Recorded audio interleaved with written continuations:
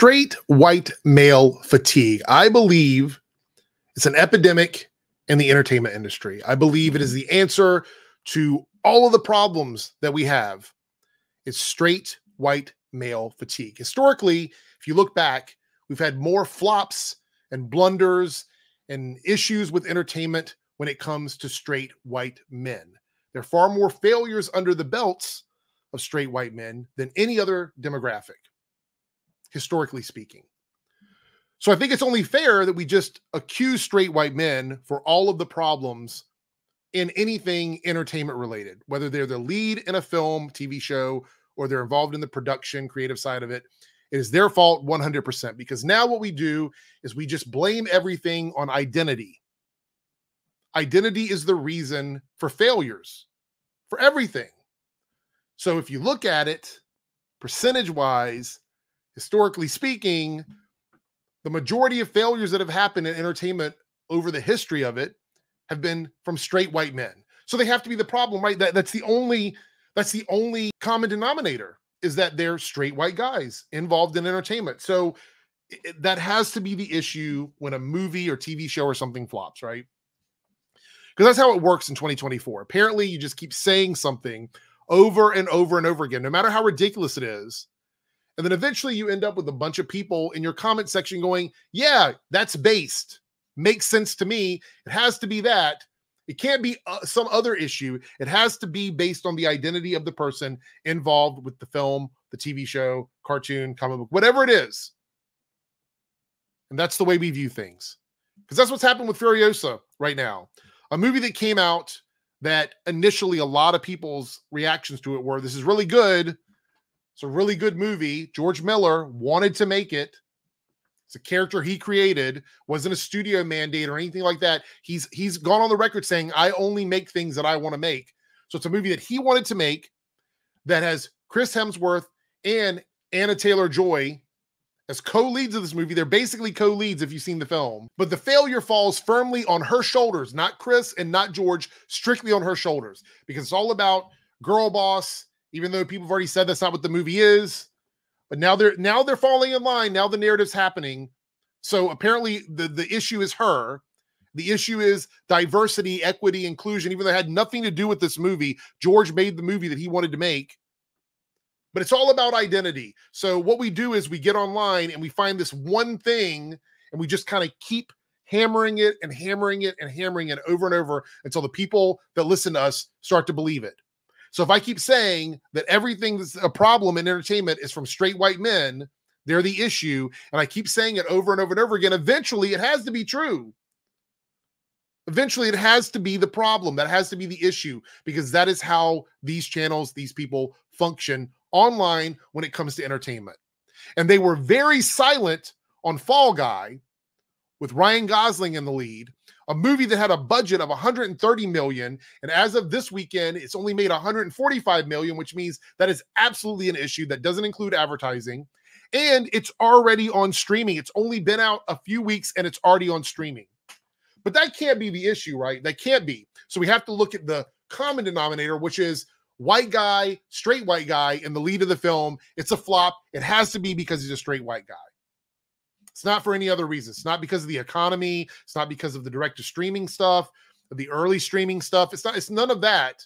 That's not the problem. The problem is it's a straight white guy. Of course it's going to flop.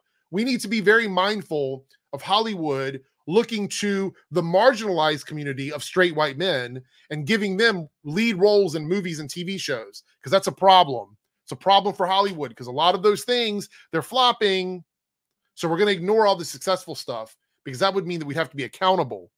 So we're just going to ignore that and talk about that. So this is why it's ridiculous. It's why the whole situation is ridiculous. And then we have the Little Mermaid director, came out, I guess, a couple days ago, John Musker, and says that he has an issue with wokeness. I think Disney needs to do a course correction a bit in terms of putting the message secondary behind entertainment and compelling story and engaging characters. And then in the interview, he never once explains what the message is. This is some critical drinker level shit. In it, he talks about The Princess and the Frog. He was the director of that in 2009. And he says, we weren't trying to be woke. Although I understand the criticism. So what is the criticism? There are black characters in the lead of a movie, an animated feature. Is that the criticism you're talking about? He goes on to talk about, what does he say here? The classic Disney films didn't start out trying to have a message. What's the message? What's the message, John? They wanted to get you involved in characters in the story and the world, and I think that's still at the heart of it. You don't have to exclude agendas. You have to first create characters who you sympathize with and who are compelling, because according to him, those two things are not mutually exclusive. So we can't have a good story and diversity and wokeness and all this other shit. We can't have that. You have to pick one or the other. Oh, but my bad. He said we don't have to exclude agendas. So that's still good. As long as we rope people in with a little extra sugar on top. This is where we're at in the entertainment world. I'm at the end of my rope with all of this, to be quite honest, because it's gotten so ridiculous. I truly believe that the people whose brains have rotted completely are beyond help at this point. All of you idiots who come in the comment section and defend these fucking channels like Nerdrotic, Geeks and Gamers, Ryan Cannell, Josiah Rises, Hypnotic, Yellow Flash, all of these channels that ignore something like the Fall Guy, including like a person connected to the biggest movie last year, which by the way was female-led, Ryan Gosling. He's connected to the Fall Guy as a lead character. So should have been a home run, but it still flopped. And it was based on a previous IP. It was probably a studio movie, like they wanted this movie to happen. And so they worked hard to make it happen because it is based on something from the 80s. So yeah, but no, silent on that. No comments on that whatsoever, because that would break the illusion they've created for y'all. You guys are blissfully ignorant to all of this. And it's something you're doing purposely. You are doing it willfully. You're walking in to ignorance. You're walking into the wall willfully for these guys. You're standing on the front lines for them while they're literally lying to you and creating a narrative and coddling you like a little child. Oh, we don't want diversity to hurt you. Big bad diversity. Bad diversity. It's going to hurt you. It's an issue. Giving people equality and giving them opportunities. It's a problem. It's a problem.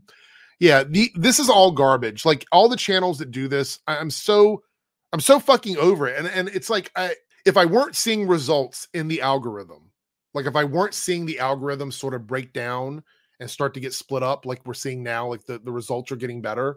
If it wasn't for that, I would literally have to walk away from this today, because it's just mind numbing. It is so mind numbing. It really is. This is brain rot. This whole situation is absolutely brain rot. And I blame straight white men.